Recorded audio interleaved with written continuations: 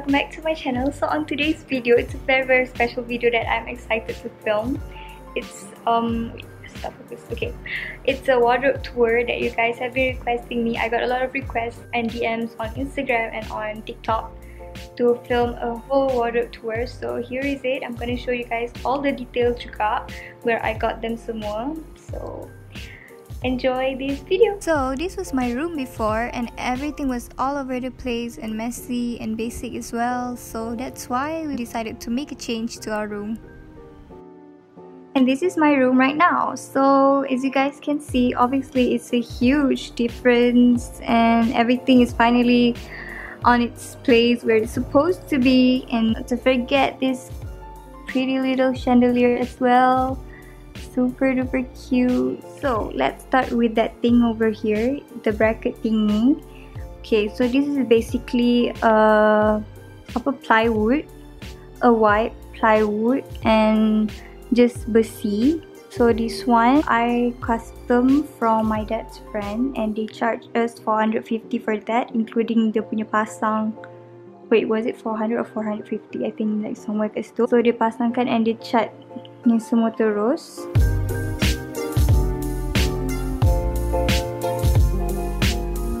Okay, the kayu ni, the plywood and the besi ni, actually you guys can just custom it dekat mana-mana orang kayu ke apa ke. It will be roughly around 400 juga. So you guys can just pergi kedai kayu, show the design and propose the design and ask them how much it will. Okay, moving on to the railing. So we have 1, 2, 3, 4 railing dekat sini.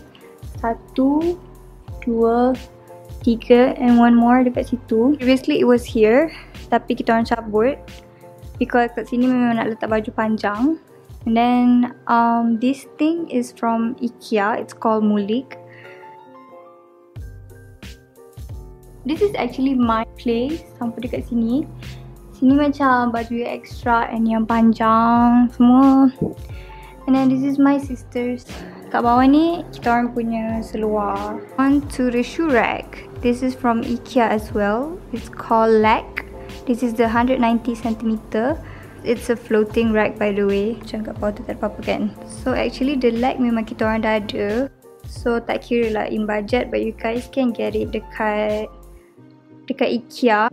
Okay, so to girls yang risau benda ni susah nak pasang and like macam how are you guys going to do, kena upah orang semua. Yes, for me memang kena upah orang so that you will get the perfect fit untuk semuanya because they know what they're doing rather than we do. So better you guys upah orang or anyone you guys kenal untuk pasang. Okay, so moving on to this side, we have the bag area. Previously memang kita orang tak nak letak bag because we don't have much bags compared to kasut and baju, but this is how it turned out to be because my dad suggested that we should have bags area. Okay, this rack right here is actually from Shopee. It's a 3-tier rack. It's an individual rack sebenarnya, tapi kita orang pinkan dia dekat situ supaya dia jadi 3. The cabinet was so easy to pasang and it's so worth it. So to girls yang nak beli ni, I really recommend you guys to get it because memang senang sangat nak pasang screw je. Moving on to that hidden cabinet dalam tu is actually for our undergarments. Basically dia just this normal cabinet from Shopee, 2 tapi stack kat atas dia, so dia jadi ada 6 slot.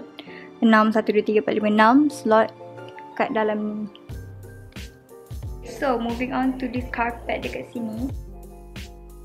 Actually ni pun dikira keluar dari budget because kita orang dah memang ada this carpet, so we just reuse it. You can just like reuse everything, right? Yang dah ada tak payah beli. Okay, then to this side we have the jewelry area, jewelry/decoration area. Okay, so this rack right here basically dia memang dah ada dah. So ni pun dikira keluar dari budget.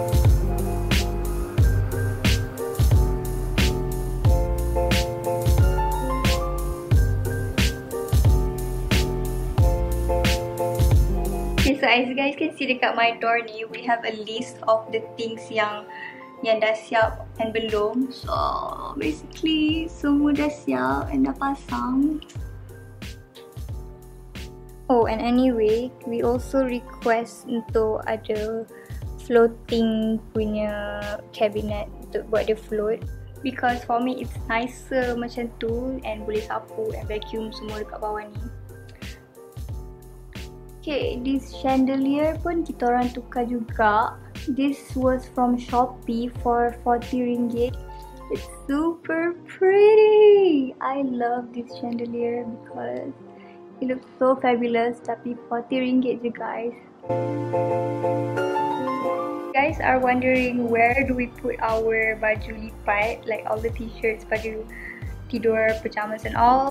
There's this empty space right here where we're gonna put macam storage box, and that's where we're gonna put our baju lipat. Okay, I guess we have come to an end. Thank you so much for watching, and I hope you guys enjoyed this video as well, and I hope I helped you guys in motivating and in looking for inspirations for you guys punya room makeover.